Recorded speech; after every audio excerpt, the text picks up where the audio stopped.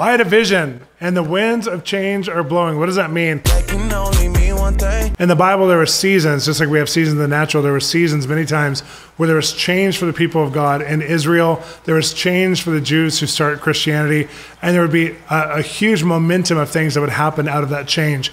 And I believe we're in a season again. When I saw this vision, I saw the vision of winds carrying keys, and they were landing on people just like you and I. And these keys were all about key things that were going to change in your life, your perspective, your identity. And many of you have been going through some of the greatest internal changes so you can see great external changes that you could not have partnered to or had the fruit of if you hadn't have done the work inside. So to my friends out there who've done the inner healing, who've done the counseling, who've done the work inside, the discipleship, it's going to pay off so big in this next season. And if you haven't done it yet, Do it! Just do it! God's going to give you opportunity to really catch up in those areas. But I believe we're about to hit a time like the parable of the 10 virgins where 5 had the oil, which represented they had a connection to their relationship with God, to themselves. They understood their purpose. They had oil in their lamps, which represented their intimacy and their purpose to God.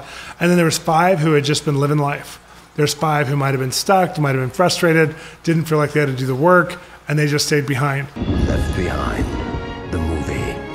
Seeing is believing. They wanted the oil for the ones who had it, but they couldn't get it because they only had enough for themselves. That speaks of personal responsibility that you and I have to really build our own place of connection with God.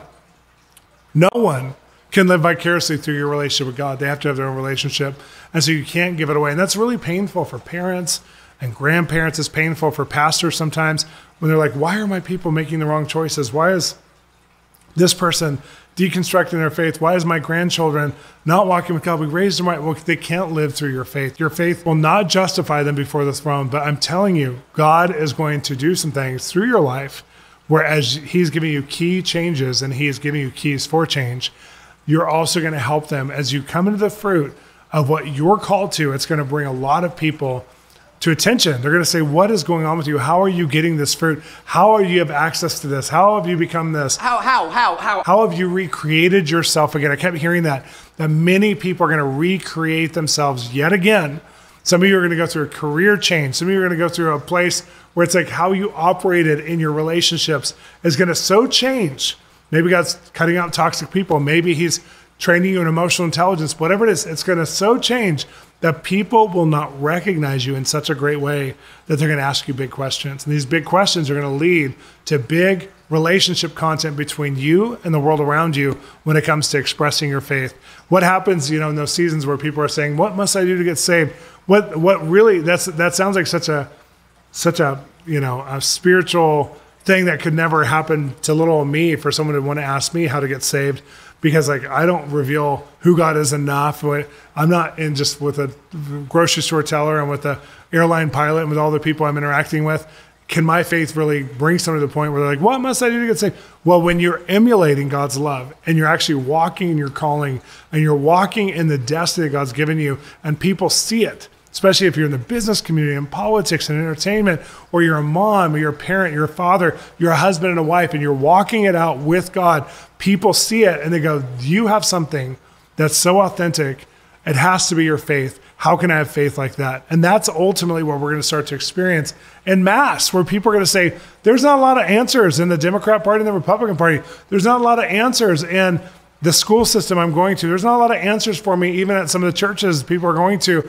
But when I look at your life, I see what it's like to walk with God, and I want to walk with God that way. We're going to start to have so many people ask questions. So you're doing the work. You're going to wake up and work hard at it. You're doing the work to get your heart right. You're doing the work to get connected to yourself and to God and to others. You're doing the work to create the resources, to create the resource base, the finances you need. You're doing the work to be obedient to God and to follow him into adventurous passions that you wouldn't have said yes to if it was just about you. You're doing the work to learn how to love people and not to manifest the opposite of the kingdom culture, but to actually say, God, I choose you. And when you do that work, it provides an on-ramp for people to see what love looks like. And when they see what love looks like, they see Jesus. Sometimes it's without words, sometimes it's with words. And I believe that these winds of change that are coming are actually setting us up so that people will see into our lives. They're going to look into our lives and they're going to say, surely God is real. I am serious. And don't call me Shirley. Your life is going to set people up. And sometimes it's not through the perfection of like, everything's together, I'm awesome. You know, everything I'm doing is like perfect, whatever. A lot of times it's through the vulnerability of the failure you just had, the hardship you just went through, and how you overcame through Jesus, through the blood of the Lamb, through your relationship with God. And people see, oh my gosh, you were going to foreclose, but you didn't. Or you foreclosed and you did, but you still were able to buy the house. What happened? Like, how did you do that? I'm in the same financial precarious place. Like, one of your family members might be watching you. Like my parents, they have this, I think they're close to 60 years marriage now. And the whole family unit on both sides have watched them because they're the only ones that have had this longevity in marriage. Most of my family members on both sides have gone through one or more divorces. And my parents, when they got saved, they said, we give our marriage to you, God. And they've walked out. My mom adores my dad, and my dad adores my mom, and they're best friends. And so my family has looked in, and towards the end of their lives, especially the older ones, they would lean into my parents, especially when they were sick or going through something, lean into my parents and say, they'd ask my mom, what did you do to get a man like Larry?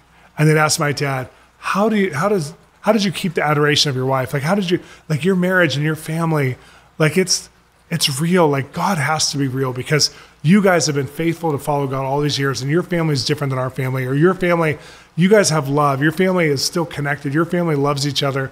And I'm telling you, it works. Well, our family, we've had a lot of family members get saved because we just love Jesus, and we kept loving him, and we kept loving him, and kept turning back, and kept staying faithful.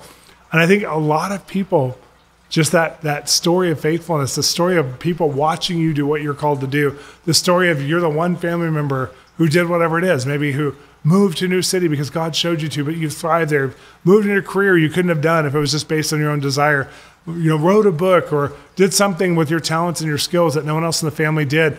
And your family is all watching, your friends are all watching, and people are looking at you going, how did you have the courage to do that?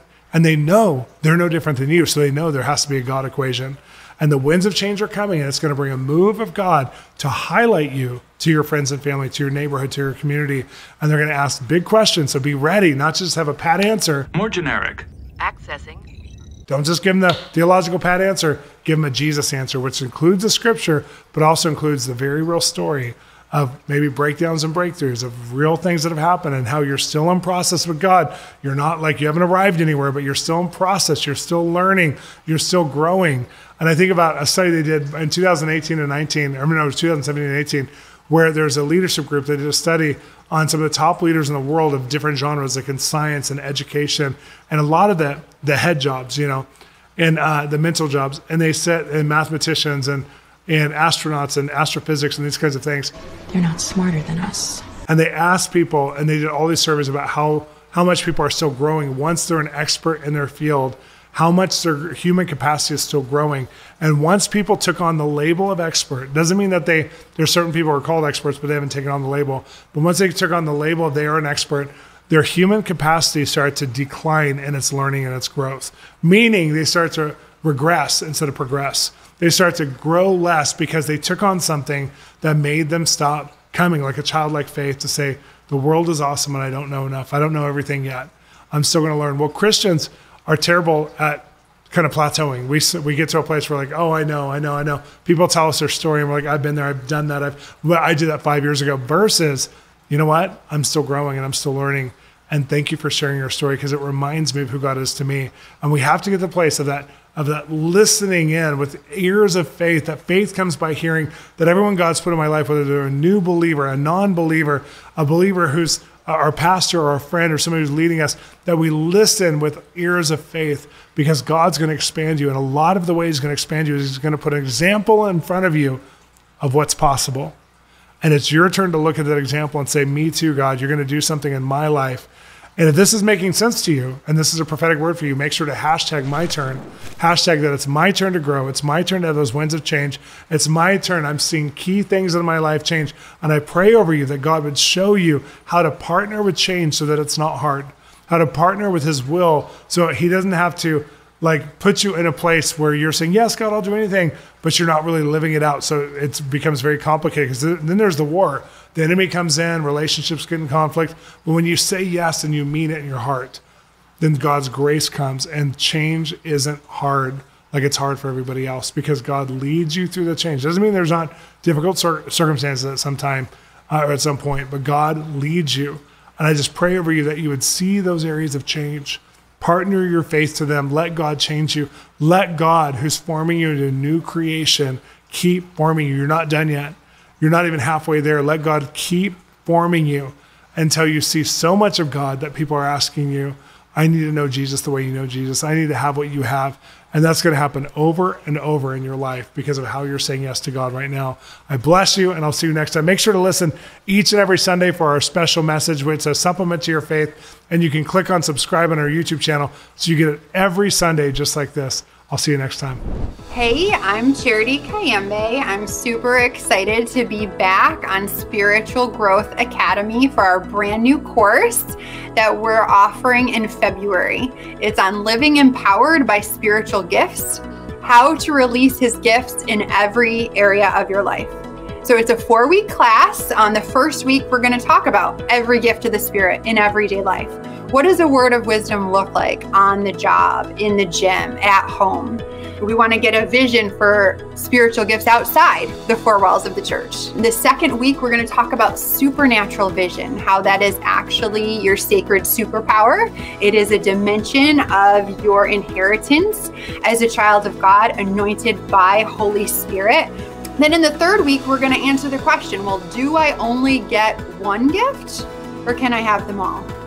We're going to look at the lives of Jesus and Paul and see, well, did they only flow in 1 or 2 spiritual gifts, or were they flowing in 6 or 7 or 8 or 9? Because whatever Jesus and Paul were doing, we can do that too. And then the last week, we get very practical. We talk about flow and steps that we can take to release his river within. It's going to be a lot of fun, and I hope to see you in February.